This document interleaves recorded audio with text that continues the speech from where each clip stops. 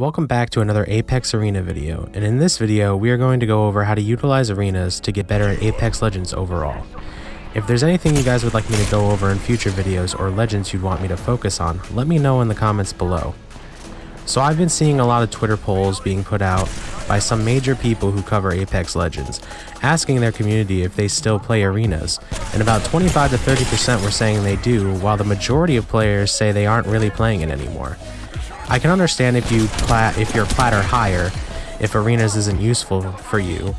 So this video isn't for you. This video is for bronze all the way through gold. I think it's crucial for bronze through gold players to get reps in arenas before starting to grind ranked BR. I say this because I've been playing a ton lately, and with all different types of players. Those who are vets and understand the game and legends combos, and those who run around the map and think this is Borderlands or something. So in my time of playing, I've seen different levels of teammates bronze through gold, and it's a very mixed bag. One thing I want to go over is pushing. Stop taking super long range fights unless your shots are fantastic.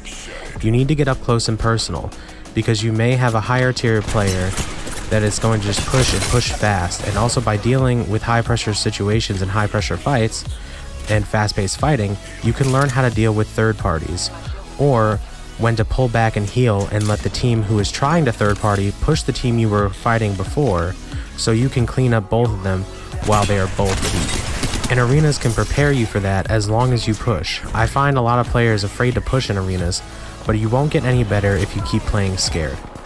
Also, if you have two buddies that you can run with them and learn how to coordinate as a team. Learn how you can work together to decimate the other team. Also, if you are weak in an area like hip-fire shots or long-range shots, run with some friends and let them know what you're going to be trying to work on so they can play to fit that style so you can improve overall. Which leads me to a super important point, and listen, this is also for all you Wraith names out there. You know what I'm about to say. This is a team game. If you want to run solo, just solo queue into a match. You need to communicate and ping and stay together, because that's the way you win fights. It's by staying together, it's by communicating, it's by pinging enemies. It's not by pushing 400 meters away from your teammates. So I've been saying in a bunch of videos I can't wait for the ranked arenas. And that's true, but I hope it brings more players with higher skill to play with, because I'll have one match where I'll have a solid team, and then the next match a level 16 fresh account that I hope is a smurf, and then come to actually find out it's a new player who can't hit a single bullet. Luckily, if I ever get one of those, it's just one player on my team and the other one is fine, but it still can be frustrating. One major thing you should do while playing in arenas as well is watch how other people play. Most people don't think about this while playing, but it will really improve your game sense and your ability to predict enemy movements and how to push and other types of pushing methods.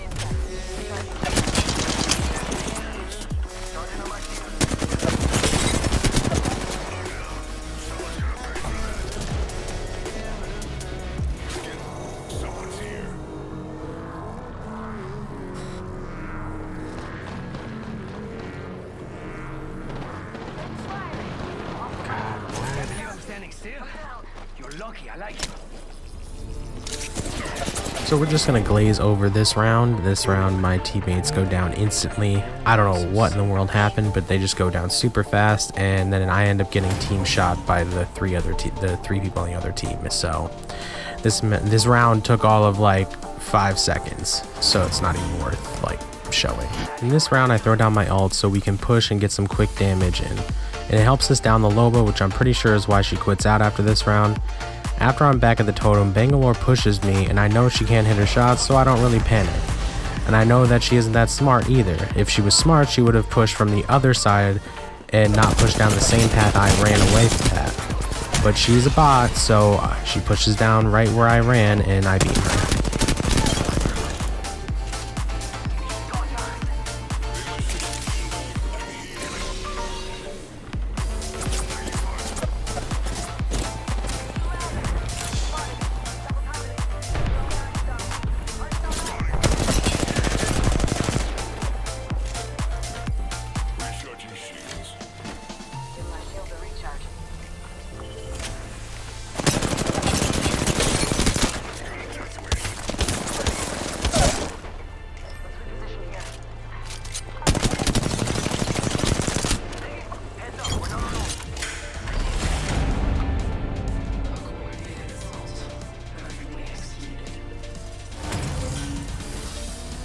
in this last round we just clean up, and I just instantly destroy this lifeline.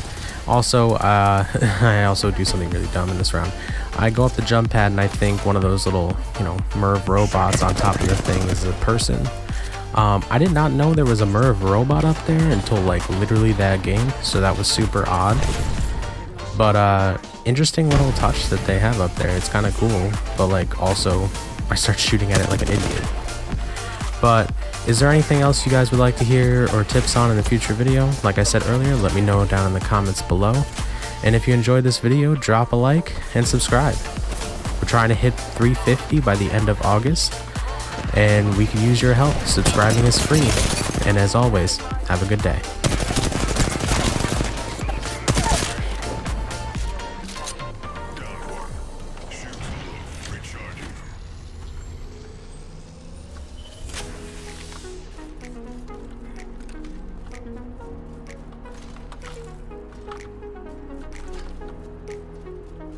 Taking a knee. Patching up. Reloading.